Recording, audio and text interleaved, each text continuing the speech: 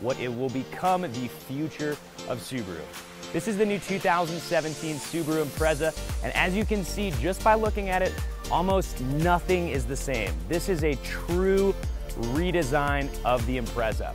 But it's actually going to start being made in Lafayette, Indiana, and is using the new global platform. So this is the 2.0i limited hatchback. A couple things you'll notice on the outside. The front of the car is starting to, in my opinion, resemble a little bit more of the sort of legacy and Outback look to it. You are going to have the LED steering responsive headlights up here, and you're going to have the nice kind of like on the Forester XT, your daytime running lights up here. Just a little bit softer, more refined look in general. They have done a couple things to help improve fuel economy. You're now going to get 38 miles per gallon. So they do have the active grille shutter, and they've also added aerodynamic panels underneath to kind of help reduce wind resistance there as well. The new global platform that they're using, this is the real future of what Subaru will become. They will be using this in the future on a number of different models, and this is the first one to actually use it. What I mean by that global platform is that it's sort of modular in nature, modular, so you can actually adjust it and stretch it and widen it. It has a 70% increase in body rigidity, so you have a little bit stiffer feel when you drive it. They've also decreased body roll by 50%, and they've actually increased impact absorption by 40%. So it's a little bit stiffer. They've lowered it by about half an inch, so not too much noticeable there, but the sporty feel, the stiffer responsiveness is definitely there, and definitely makes this car so much more fun to drive than what it used to be even just a year ago. So a couple other things that you'll notice on the outside, definitely a little bit more refined look here. You do still have the chrome here, but they have added chrome to the door panels as well. This one does have the eyesight, so you will get the blind spot detection. They have added the reverse automatic braking to this, as well as the steering responsive headlights. All of the features you'll see on the Outbacks and Legacy are now going to be available on this car. If you guys follow me over to the back side as well, a couple things that you're going to notice here. Like I said, they're really kind of going for that Legacy Outback look. The taillights are different, so they're sort of kind of blending that into sort of a uniform idea of the, the Outback, the Forester, the Impreza, which in my opinion, I think will probably be all on the global platform in the future. All right, so this is the new engine for the 2017 Subaru Impreza. And while it may look relatively similar to you, it is still the 2.0i 4-cylinder boxer engine. About 80% of the components in this engine are new for the 17 Impreza, which is huge. So a lot of the materials that they previously had that they were using metal for, they've started using composites, which has really helped to reduce the overall weight of the engine. They also have a new direct injection process that they're using, which helps the engine to breathe a little bit better and just creates overall better efficiency. Something else that they've also done is they actually have increased power. So you used to get 148 horsepower, I believe, on the Impreza. Now you're getting 152 horsepower, and that's coming out at max power around 6,000 RPM. We're also getting around 148 foot-pounds of torque, and that's coming out at 4,000 RPM. So about 200 RPM sooner than you previously used to have. And due to the overall greater efficiency that the 17 Impreza has, you're just getting a much better acceleration feel overall. A lot of that's in conjunction to the stiffer feel of it, but when you touch that gas pedal, it really starts to move, and it really gives it a much more sporty feel than it used to have, which I really, really like. Hey, now I'm on the inside of the car. Would you look at that? So if you don't think that there's a lot of changes that have been made to the outside, everything on here is different. Everything is different. There's nothing, almost nothing that's carrying over whatsoever. To start, first thing, steering wheel. We did a review of the BRZ, and one thing I didn't like was the lack of refined hand grip positions. That is not the case with this. You have very, very defined places for your hands. Nice leather wrap steering wheel here in the limited trim level. And the overall design of it, they've actually changed where everything is. I mean, you have your voice activation buttons and phone buttons are still on the same side and everything, but the overall layout of it is much more efficient than it used to be. Overall feel, I feel the steering wheel is a little bit smaller, which is nice for a sort of sporty feel. But just in general, I mean, the level of refinement that they have done, I mean, if you can see these seats, this kind of stitching and sort of look of a seat I would expect to see in, a Lexus, a higher end Lexus, not in a $20-something thousand Subaru. I mean, this is huge. This sort of detail here, I absolutely love. We did a review a while ago as well of the Camry versus the Legacy, and one of the things I really liked about the Camry was this sort of stitching that they have here. So they've added this. This is very much a Lexus-like feature. You'll see it in a lot of higher-end cars, but to see that in the economy-level car for Subaru is absolutely amazing. There's a couple other things that they've done. Overall, the dimensions of the vehicle are slightly different. It's about 1.6 inches longer, I believe, about 1.5 inches wider, and about 0.5 inches lower, which is not that crazy, but it definitely gives you a greater sense of feel. I feel like this is a much larger car than it used to be, which is good, especially in the back. Other than that, a couple of the things that they've done, very minor things. For example, heated seats. They used to have to be back here, and it was kind of weird to turn them on and off. Now they're right here. You can touch them. Your hand rests really nicely here. They sort of refinished this grip here. You've got some nice leather accents here. Biggest thing on the inside right here is this infotainment system. This is the future of Subaru. Finally, we are catching up to a lot of our competitors, and we're doing things even better than them in a lot of cases here too. So one of the things I really like, so user-friendly. I mean, you only have 6 buttons here. You have all of your radio, infotainment stuff set up here. This one does have 8 Harman Kardon speakers in it, so really good sound there as well. And the biggest thing is you have Apple CarPlay now. Yes, so I can literally go to my home screen, hit Apple CarPlay, and boom.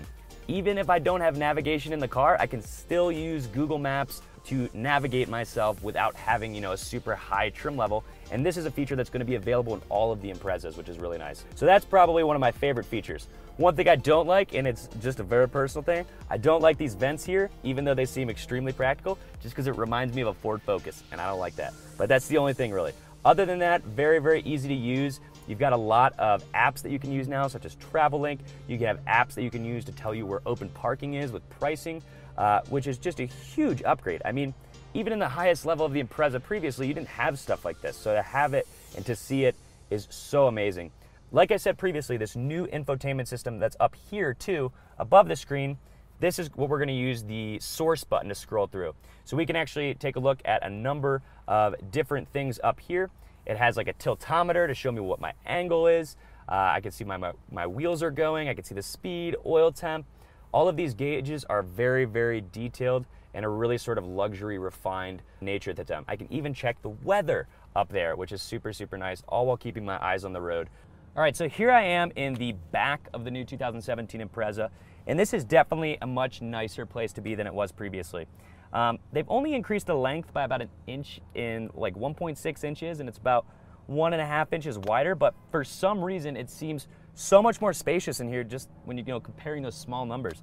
I'm about 6'1", like I said, and I'm sitting right behind myself, so behind a relatively taller person, and I still have probably 4 inches or so of legroom back here, and above me if I sit straight, which I never do, I probably have about 2.5 inches or so. You can kind of see, like I said, some similarities of the Outback and Legacy in particular, especially in these new taillights here. So these are all new. They've kind of changed the angle here of the rear spoiler. It sticks out a little bit longer than it used to.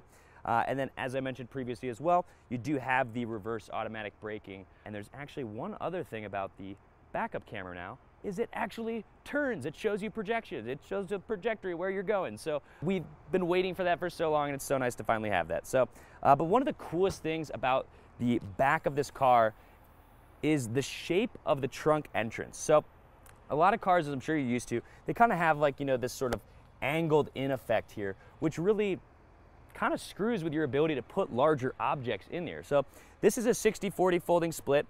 There is no button like in the Outback and stuff where it folds down with the touch of a button, so you'd have to fold it down.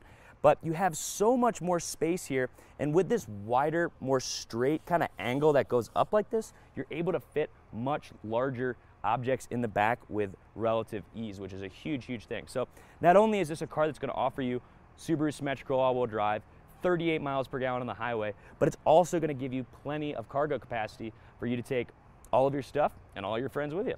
Couple quick things about this. Now, I mentioned that the rigidity of the chassis is increased by 70% with the new global platform, and that's true.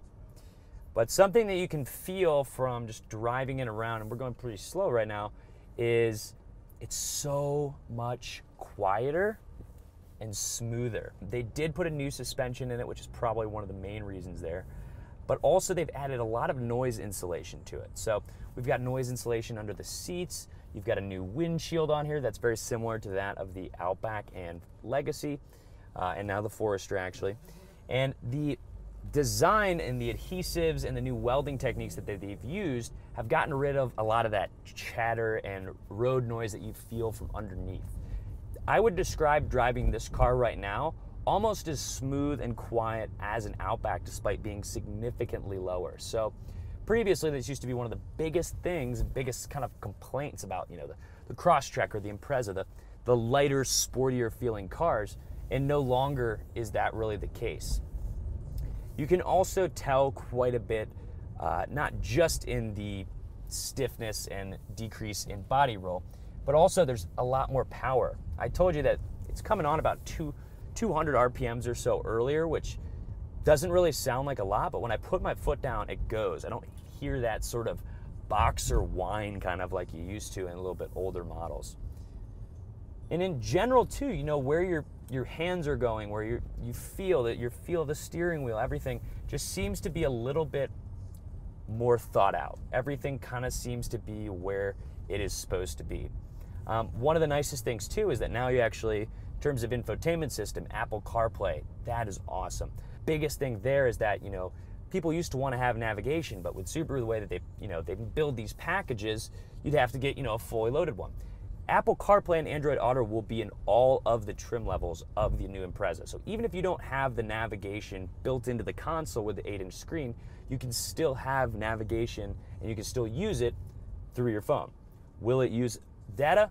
Absolutely it will. So that's something to think about too. You know, do you have an unlimited data plan? That's a big thing. The other thing is the eyesight is new. Everything that you could possibly have with eyesight, high beam assist, reverse automatic braking, it's all here now. You have everything that that Subaru has possibly made, which is really, really nice. And one of the biggest things, in addition to all of that I really, really like, is just the funness of it. I don't even know if that's a word, actually. It's probably not. But I'm gonna say it is, because this is America, which, go out and vote, everybody. I know by the time you see this, it's already gonna be over, but go out and vote. It's really important. It's part of your American duty. But something I just really like is the Harman Kardon system in the Impreza. You didn't used to be able to have that. They didn't have it. Even if you had navigation, eyesight, all that stuff, you didn't have it. And they use these new, I think they call them green edge speakers, which are actually more powerful, put out clearer sound, and use significantly less energy, which is awesome. And then you also have a new feature in here that's just going to be in the Impreza. Nothing else has this right now with Subaru. It's called Harman Clarify. And since you have all of these sort of streaming, Bluetooth audio files, let's say you're watching something from Pandora, or you're listening to something from Pandora, or even YouTube or something like that, that's using a lot of data, or that's using it's a very complex file, so to speak. So a lot of times when you transfer that over, even if you have really good speakers, you're not getting a lot of good sound, because a lot of that, when they're trying to crunch all those files together, you're losing a lot of that information. So what this does, this Clarify system by Harman, is it actually compresses all of these files and spreads them out a little bit, so you don't lose any of that, that sound that is coming from the original source there, which is really, really good. So the sound quality in this is awesome. I don't know how well this will translate over. Let's see what kind of bump we got going here. Oh, baby. That is just so good. That's good stuff. This actually sounds better than the Outback does with Harman Kardon. It sounds better, and I don't know if it is because of all the work that they did. I watched something about when they were designing it, and they spent thousands of hours, this guy just sitting in the seat with headphones on, just basically tuning all of the speakers and everything to provide the best possible sound to it. And I think all of that time, sir, the thousands of hours in the seat, at least you sat in a comfortable one, really paid off. It is really, really good sound system in this car, which I really love. So And I actually had the opportunity to take this out when we were in Loveland. I was actually with Subaru Corporate, and we were, taking the first look at the 17 Impreza, and we actually got to take it out on a track. And I know I'm not allowed to really take this out real fast right now because I don't have anybody from corporate with me right now, but if only I had footage of that day. This thing is a race car with luxury feel, which is amazing. So I'm super, super excited for this. First time ever the Impreza is actually gonna be built in the US. It's gonna be built in Lafayette, Indiana, which is the most environmentally friendly auto plant that we have in the United States. So really, really nice. It's gonna be easier to get parts, easier to get inventory, which is just a huge benefit to everyone. I think that this car is going to be one of the best sellers. I think the Impreza is gonna see the best sales year that it has ever had with this new car that they've come out with. I almost can guarantee it. I'm really excited for it. So right now it's early November. We'll probably see this before the end of the year, most likely. So dealerships aren't really seeing this quite yet. There's a lot of other stuff that's going to be coming out too. The new Sport. First time we're going to see active torque vectoring in the Sport model of this. Really, really excited for all that. So once we get those, we'll do a little bit more in-depth reviews once all of the trim levels are out and we're able to see things up close and personal. If you guys have any questions about inbound inventory or placing an order or any questions about any of these things that we've talked about today, please don't hesitate to give us a call. Again, my name is Brendan Hancock. You can always call Groove Subaru and ask for me, or to stop into the dealership, and any one of our Subaru representatives would be happy to assist you. So thank you guys so much for watching. If you have not done so already, please do subscribe to our channel. We're almost at 600. We're super excited. We just broke 300,000 views. So thank you guys so much for all of your time that you've spent watching our videos, all your comments, everything. We read them all. So thank you so much, and I hope to see you guys next time on Groove Subaru Today. Take care.